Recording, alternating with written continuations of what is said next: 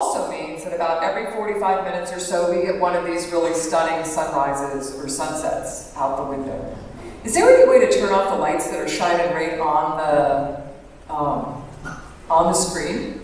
My friend Jeff Williams, he's still on the space station, and he is looking out the window and watching us as we leave, and he very thoughtfully has taken this picture for us to remember that experience by. All in one picture. Now, anybody here inspired by anything? Are you excited by stuff that you're learning? You know, things that you get to do? I'm guessing yes. Look at that, figures up. And I was like that too when I was a kid. I'm very thankful that my parents shared what they loved with me. They brought me to events like this so I could see things and learn things. And by doing that, I discovered what I love. And my mom, very creative, very artsy. Back when I was growing up, it was the days of macrame, hooked rugs, pottery, and if she could go do that, she would take me and my sister with her. If I was going to get to a ballet lesson, it was because of my mom. And if I was going to get out to the airport, where my dad, who loved to build and fly small airplanes, was usually hanging out, it was because of my mom. And we would spend time out at the airport, and I got to know flying people, I got to know all about airplanes, and I wanted to know not just how to fly, but I wanted to know how things fly. Like, how do airplanes fly? And so because of that, I went off and I studied this thing called aeronautical engineering, and I learned how to fly little airplanes like this. And while I was studying aeronautical engineering at college, I was like, man, if you want to know how airplanes fly, why would you not want to know how rocket ships fly? And by doing that, just following along with what I was interested in, I was able to get a job as a NASA engineer at the Kennedy Space Center, and that's in Florida, and that's where we launch all of the vehicles that send humans to space. And at the time, we were working on the space shuttle program. And I got to work up close and personal with these vehicles. And even more than being able to work with the spaceships, I got to work with all these really cool people who believe that the care and feeding of these spaceships was their responsibility. And they were the people that taught me things like, man, if you want to do complex stuff, like build rocket ships, launch them, fly in space, you absolutely have to believe that there is a solution to every challenging problem. And on top of that, you have to approach things with a, here's how we can, not why we can't attitude. And that positive approach, it's amazing the kinds of things we can do as human beings. So this is a picture, that is the Endeavour space shuttle. It had just landed on the runway at Kennedy Space Center. And this is this really amazing group of people I got to work with. See if the red little dot, that's me. Way back in the 80s, the late 80s. Wow, that was a long time ago. That was a time of big hair and colored shirts. But I love it. I love looking at this and thinking about how all of this evolved over time, really just by paying attention to what I enjoy. Now, I was working at the Kennedy Space Center. I worked there for about 10 years on the space shuttle program and getting all these vehicles ready to fly. And while I was there, I started to see astronauts coming through. And I started to get a better idea of what astronauts even do. And I'll tell you, up to that point, you know, I had watched the first moon landing, you know, Buzz and Neil walking on the moon with my parents on the black and white TV. I have vivid memory of that. And I think even at 6 or 7, you would know that that's a really extraordinary thing that happened, people walking on the moon. And I always thought, man, this astronaut thing, it's really cool, but, you know, they did seem real. Like, why should I even consider it? It seemed like that was something other special people get to do. Why would they ever pick me? And even later, when I was working as an engineer at NASA, I was thinking, now, why would they ever pick me? What have I done? And I started thinking about it because I'm watching these astronauts and I'm like, man, 99.9% of their time is not flying in space. Sadly, to astronauts, believe me. About 80% of it, best I could tell, was a lot like what I was already doing as a NASA engineer. And that's what encouraged me to reach out to a couple people that I consider to be mentors that I worked with at Kennedy Space Center and just ask them, what do you think about this astronaut thing? That's something I should consider. And they very simply just encouraged me to do the one thing, it's like they gave me permission to do this, the one thing in the whole process that I had control of. And that was to pick up the pen and fill out the application. And I am so thankful to them. I interviewed after that first application. I did not get selected, but they offered me a job at the Johnson Space Center in Houston, where all of the astronauts work and all of the astronauts get trained to fly in space. And for a person who loved flying, wanted to know how things fly, I got to work training astronauts how to land the space shuttle. And I got to fly on airplanes like this one. Looks kind of like just a normal corporate jet. It is anything but normal. It is modified in ways you would never want your normal airplane to be modified. There are thrust reversers deploying in flight, flaps doing really wacky things. The gear comes down when you would never want the gear to come down normally. And it all does that so that that airplane can be essentially like diving at the ground at about 21 degrees towards the ground, which is about 7 times as much as what your normal airliner does when it's approaching a runway.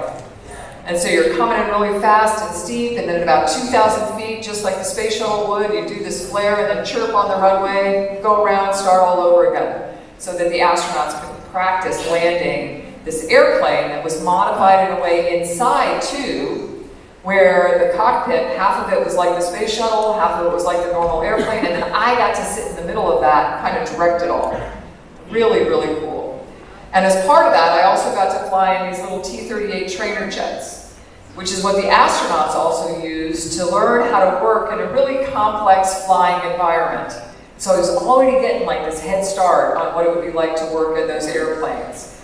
And after about 2 years of working on those airplanes and training astronauts how to fly, I was able to interview again.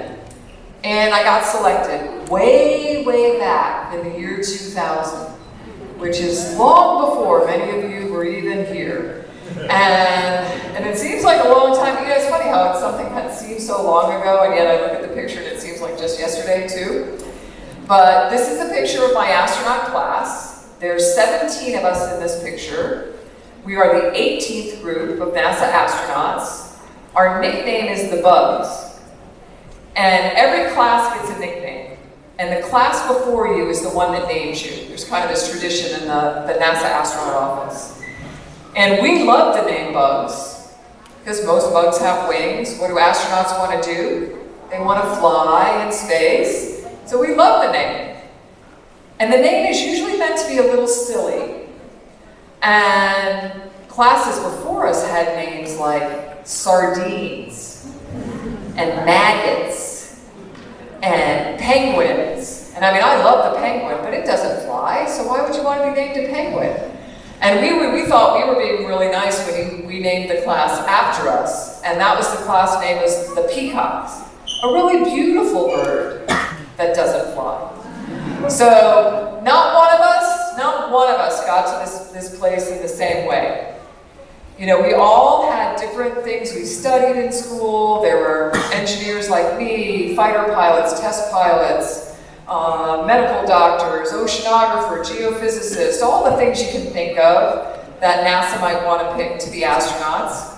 And then on top of that, which I think might even be more important, we had artists and musicians, really wonderful chefs, near professional water skiers and race car drivers, mountain climbers, house builders, all of these things that when you mix it all together, you can make a really wonderful, successful crew to fly in space. So, love this picture. As astronauts, we get selected, and it's going to be a few years before you get to fly in space, and it's a lot like going back to school. We learn all about the systems and how the spaceships that we're going to fly on are going to work, and we learn about all the science that we're going to do in space, and we learn other languages, all of this kind of thing. It's a lot like going back to school. And then a lot of it that we need to know how to do in space, unfortunately we can't fly to space to learn it, right? So we have to do that down here on Earth. And so imagine this building, this hall, and you see in the picture, you know, like a big screen around me. I'm down in this little mock-up of one of the modules on the space station. And imagine in this hall, every wall, the ceiling, the floor, everything was a video screen. Kind of like a big video game. And that's where we learn how to fly the robotic arm, the big white crane that's on the outside of the station. And so some of the skills that some of you might have on things like Xbox or PS whatever actually apply very well to flying the robotic arm on the space station. And we learn how to do spacewalks and all of these things. And in all of what we do, we're somehow, learning how to be better crewmates, how to work as a team, discovering our own strengths and weaknesses, getting put into like challenging situations where we might not normally do that thing, and they discover something about us. We discover things about ourselves and how we can work better as crewmates. And so the best place that we go do that, and Mr. S mentioned this thing called Astronaut, which a few of you apparently are, so I'd like to talk to you afterwards. And Astronaut is somebody who goes and lives for an extended period of time underwater, and in an environment where your body is saturated with nitrogen. So you've been down under long enough, you can't just safely swim to the surface, too much nitrogen in your blood. So we have to learn in that habitat how to work as a crew 60 feet underwater, even when something is going wrong. And that's exactly what we have to do in space. When something goes wrong on the space station, we can't just hop in our spaceship and head home. So we have to work as a crew. You also can't just go out the door anytime you want without special equipment on. So on the undersea missions, you've got either, you know, hard hat, helmet diving, where we're walking along the surface of the ocean, or we're getting in these big scuba gear rigs and going out, which is just like getting dressed up into a spacesuit to go do a spacewalk. And inside the habitat, which is about the size of a school bus, we could be in our regular clothes. We're doing science experiments just like we would on the station. Absolutely the best analog to living and working in space. And just bringing it back a little bit, you know, you talk about this inspiration. All of that I just spoke to you about was about preparing to go to space. And I wanted to make sure, my husband and I wanted to make sure that my son, who was 7 when I flew the first time, that he knew what I was doing, that he understood the work I was doing, the people I was working with, the people I was going to fly in space with, that he understood what the space station was, all of those things. And so I wanted to make him feel like he was part of the crew. So anytime I could, I'd bring him out to things where, you know, his mom looked like an astronaut. So when we were doing spacewalk training in the big white suit, or learning how to get in and out of the space shuttle in the big orange suit, or there were times where he could actually get into the launch and landing simulator and land the space shuttle and get a good high five from my commander on my second mission. And then even back to as early as, you know, he's like teeny tiny little guy, about 4 years old, in the back of that airplane in the top left, just to share what I loved with him and see what he would get out of it as well. Next slide, please. Now in all of that, one day, somewhere along the way, it's a mystery how you get assigned to a crew, when that's going to happen. You get assigned to fly in space. And my first flight was back in 2009. Our launch was a little after midnight. I could talk all day about this one picture and what it felt like to launch on a space shuttle. The most amazing, dynamic, shaking, feeling like you weigh 4 times as much as you do experience that I've ever had. And I had worked at the Kennedy Space Center, so I watched a lot of these launches, right? I had in my mind, ooh, I thought I knew what it was going to feel like. And in hindsight, those expectations were about here, and in reality, it was like I can't even reach my hand high enough up. You Oh my gosh, you feel like you're getting kicked off the launch pad, like somebody has just rammed a truck behind you when those solid rocket boosters light. And there's this immediate thing like, oh my gosh, was I ever on a launch pad? And you're shaking like you never could imagine. The pictures I'll show you later, the video, it's like, that does not show what it felt like to shake inside of that vehicle. It's like jello inside.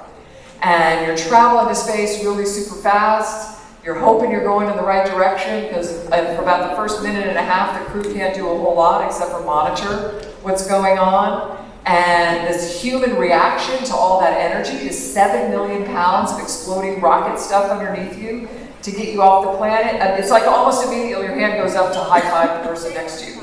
And this smile comes on your face. And you're like, woohoo, you know, you want to respond to all of that energy. And it's so cool how from being peaceful, quiet on the launch pad for a couple hours to those engines lighting, and in 8.5 minutes, you are orbiting the planet and traveling at 28,000 kilometers per hour. Unbelievable. And both times when I went to space, we went to the International Space Station. Does everybody know about the International Space Station? Yes? No? Well, that's the International Space Station right there. And I just want to pass on. There are a couple apps you can look at on your computer or your phone. That one is called Spot the Station, and the other one is called ISS Tracker. And you can go into those and you can put your city's name, and it'll tell you when the space station is flying over. And you can watch it. It'll tell you where to look to see that dot of light appear in the sky, and then how long it's going to be flying over you before it kind of appears to go down below the horizon. And it's pretty cool to think about that little bright dot of light being this ginormous spaceship. This spaceship that if you laid it on the ground would be bigger than a football pitch. That weighs 1 million pounds down here on Earth, but in space it weighs nothing. And that it's been flying around Earth, falling around the Earth for over 20 years now. With crew members on one crew, representing 15 different countries, 5 international space agencies, all somehow working peacefully and successfully on this mission off the Earth for the Earth, where everything we do up there together is ultimately about improving life on Earth. And that's a pretty cool thing to think about, watching fly over your head. And it's a pretty cool thing to think about just in general, that this has been going on for over 20 years as an international community. Best example of living off the grid you can find, the space station. Absolutely. And we build it, right? You know, we build these space stations, our spaceships, they're like mechanical life support systems. And we build them to mimic as best we can what Earth does for us naturally. So that we, as the warm fleshy ones, next picture please. So that we as the warm fleshy ones can live and work there, can do the science that we want to do on this space laboratory.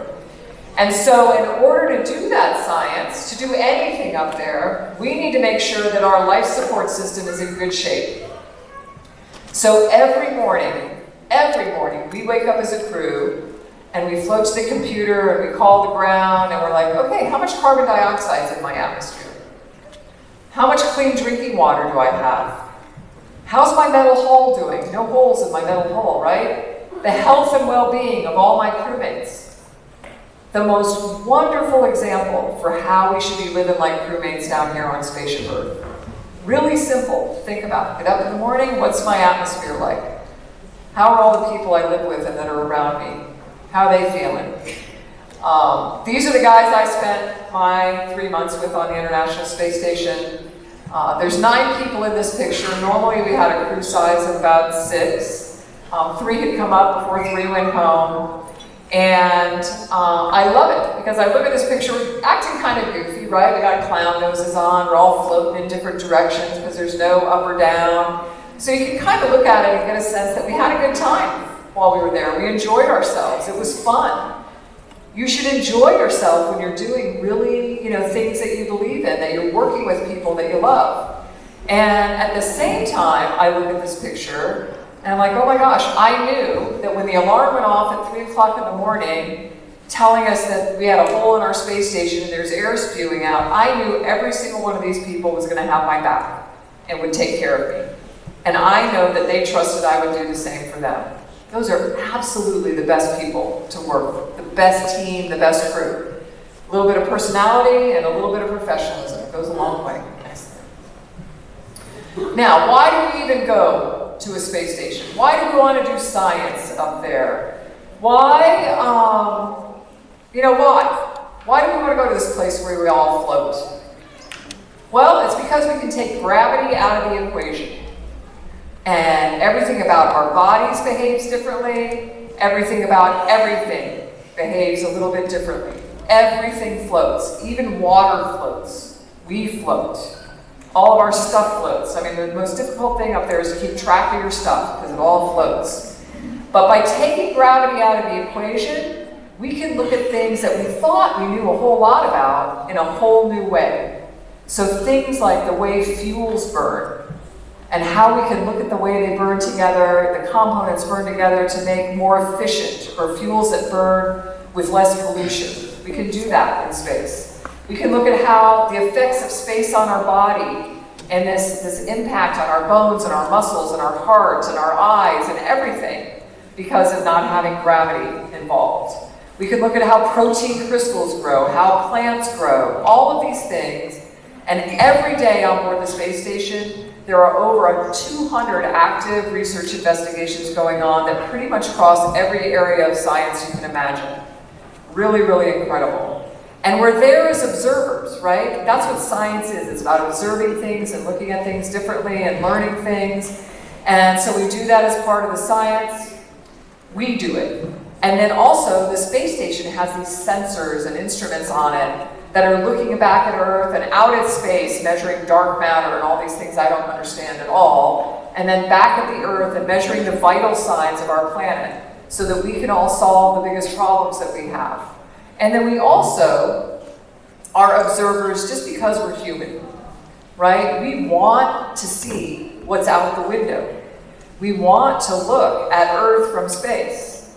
And I can tell you, if astronauts have free time, this is where they are. They are in this module, we're all packed in there, floating around, looking at Earth, just absorbing it, taking pictures. If you are not a photographer before you go to space, you will become one because you want to capture those memories, not just for yourself, but to be able to share them. And it is incredible the way you can look back at Earth and be like, oh my gosh, I live on a planet. It's pretty cool. So when I got to space, I wanted to see Florida from space. I considered Florida to be my home. And it was kind of cool how very quickly, even though I always wanted to see Florida, Florida became this special part of a planet that's my home. And I think there's no denying, when you look at a picture like this, here's Florida, here's planet, there's no denying that Florida's a special part of a planet that's our home. And there's other special places. Like this, what does anybody think this is? Yes, sir. That is South Africa, yes, sir. That is kind of the edge of South Africa. It's not the point down here where Cape Town is, but it's this, kind of this line of South Africa, just like Florida with those turquoises and blues and the shape of Florida that you cannot deny. South Africa has these really beautiful cream and pink and browns and tans and, just gorgeous colors and patterns, and the shape is very distinct. So every time you fly over South Africa, you know you're flying over South Africa. You do not have to look at the computer and say, oh, I wonder where I am. Oh, that's South Africa. You just know.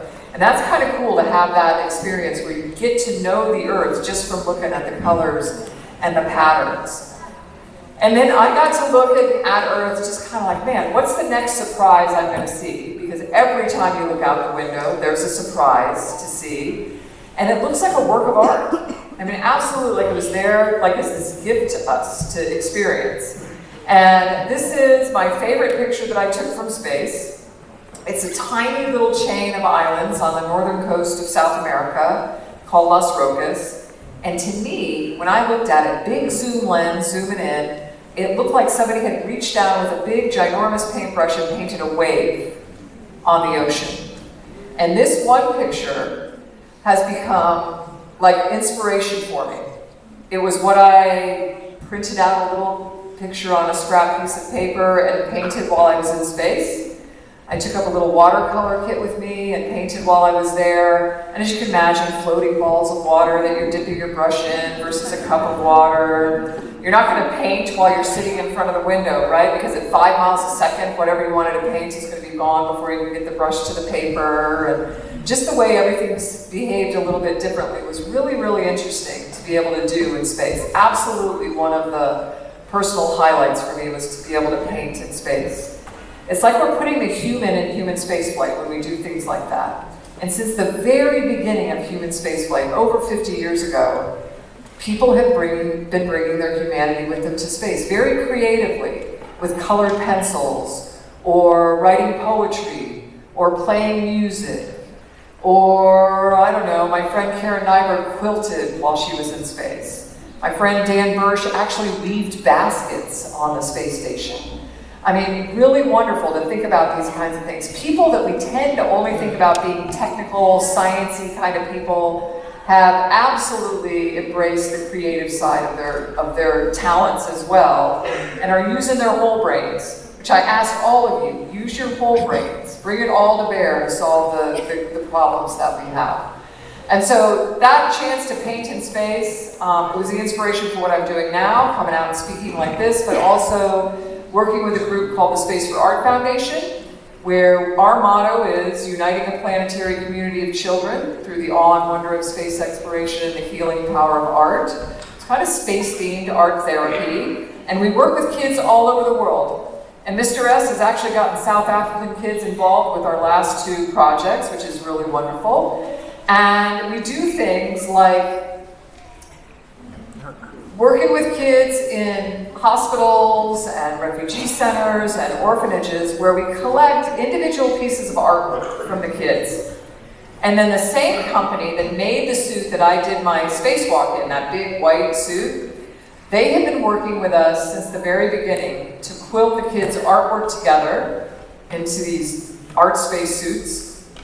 And a couple of them have even had the chance to fly to the International Space Station, where the kids can see their art in space. And here's my friend Jack Fisher wearing the suit. We had kids in mission control, piped it into the hospitals, to other places where the kids were around the world, and they got to communicate with the astronauts on board, and then they got to see their artwork flying through the space station. And I can tell you, I mean, it like touches my heart how this feels when you're working with these kids and when they see this happening. And every astronaut or cosmonaut that works with us on this project, they're like, why can't my suit be all colorful like that? Why is my suit just white? And maybe one day when you guys are all flying in space, we can have colorful spacesuits. And we try really hard because we know we can't get everything physically up to the space station, to do things electronically, to bring the kids' artwork together, always in this kind of planetary community way. And I think when you take these little pieces and put them together, it's always much more beautiful. Now, some quick stuff through just being on the space station and going to space. Here's launch. This was back 2009, a long time ago. You can see some shaking of it. Now, it does not even represent at all what it felt like to shake on that vehicle. We were tracking down the space station. It starts out as this little tiny dot of light that looks like a miniature space station. We're looking in the binoculars for it. As we want, go to meet up with it, it goes from that little dot of light to this ginormous, football field-sized space station. We dock the 2 vehicles together, which is kind of a cool maneuver, and then we meet all our friends on the station inside. You've seen that picture before. This is my crew from my 2nd mission on the last flight of Discovery. There I am with my buddy Leland's. I don't know what we were celebrating, something really awesome that we did, I'm sure. Just floating around with the space station crew. There's the Space Shuttle Discovery docked to the station. That was in the morning, getting ready for whatever work we were to do that day. I felt pretty confident about it. Some tortillas on the wall. Checking out, we had some mice with us on that flight. I brought them up and then took them home with me. We are the experiment, so I learned how to draw my own blood. They want every output product you can provide frozen and sent to the ground to study us. There's no up or down, so there I am hanging out around the dinner table with my buddies. Nothing weighs anything, so you can, you know, press your crewmate. They've got somebody is wired up every day to measure whether you still have a heart, a brain, how things are working. Plant experiments, absolutely one of my favorite things to have that, you know, that kind of nature inside of the station was really interesting. Also, you just move effortlessly. Imagine you could push on your seat and just float up to the ceiling here, roll and fly. It is just it's the most liberating thing to be able to move that way, and how our brains and our bodies figure out just gracefully how to do that. And then we're not always so graceful. We'll help each other move around in the space station in fun ways, because you can. Why would you not? You know, you're in space, you can do it, you can crawl on the ceiling. And after all that recess and having fun, there's serious stuff, getting ready to do a spacewalk. I spent a little over 6.5 hours out on a spacewalk helping build and repair the space station. One of the coolest things I got to do, very surreal, to go out in your own little personal spaceship and crawl around the outside of your bigger spaceship. This is the point where my mom reminds me, I think Mr. S, you've heard this like 47 times, that she was afraid while I was in space.